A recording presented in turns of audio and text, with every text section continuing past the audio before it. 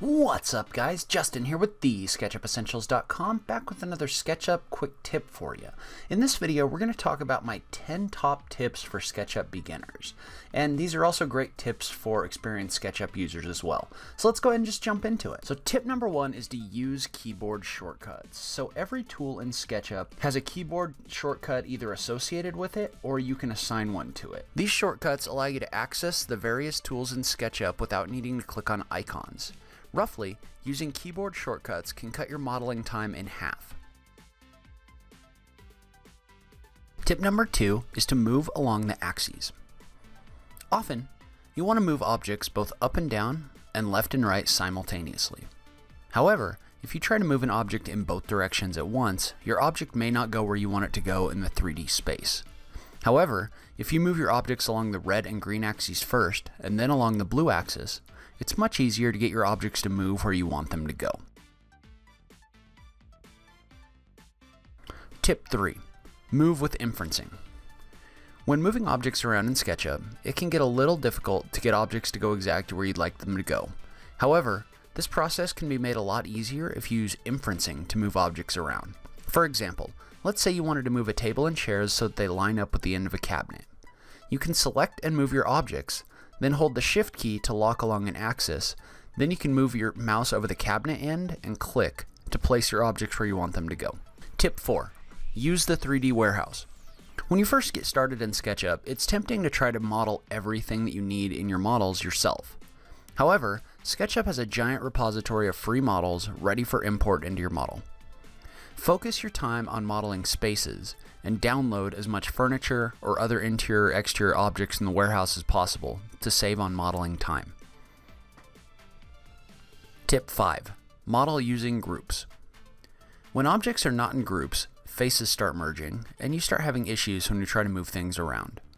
By grouping your geometry, your objects no longer merge with other objects, allowing you to quickly and easily make changes and move objects around. Tip 6. Model using components. A lot of people are confused about the difference between groups and components. A component is an object that when you copy it, any change that's made to one copy will be reflected in all the other copies as well.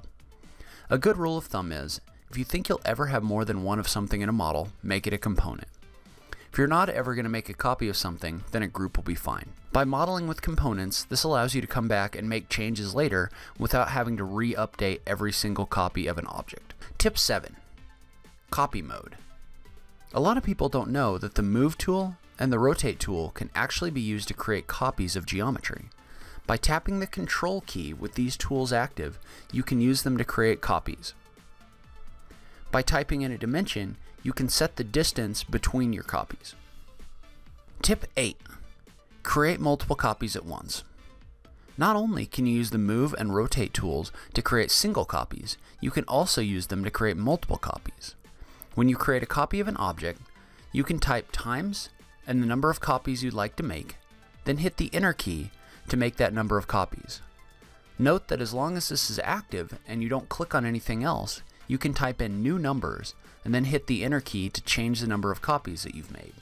You can do this as many times as you'd like as long as this tool is still active. Tip 9. Create equally spaced copies between 2 points. Not only can you create multiple copies, you can also set an endpoint and then hit the divided by key and enter a number of copies to create equally spaced copies between 2 points. Like before, you can type in divided by and number and then the Enter key while this tool is active multiple times to see how different numbers of copies would look. Tip 10. Use extensions. SketchUp and Sketchucation both have large warehouses of extensions that can be installed in SketchUp to enhance its functionality. Resist the desire to try to model everything with native tools and be willing to try new extensions. They'll really expand your modeling capabilities. That's where I'm going to end today's video. Leave a comment below and let me know what you thought. Did you know about all of this? Did I leave something off the list that you would have liked to see? I just love having that SketchUp conversation with you guys. Now, if you liked this video, please remember to click that like button down below. If you're new around here, remember to click that subscribe button for new SketchUp content every week. If you like what I'm doing on this channel, please consider visiting my Support Me page on my website. That's TheSketchUpEssentials.com/support. That's got everything from links to some extensions you can purchase that help support the show to links to my Patreon page. But in any case, thank you so much for taking the time to watch this. I really appreciate it, and I will catch you in the next video. Thanks, guys.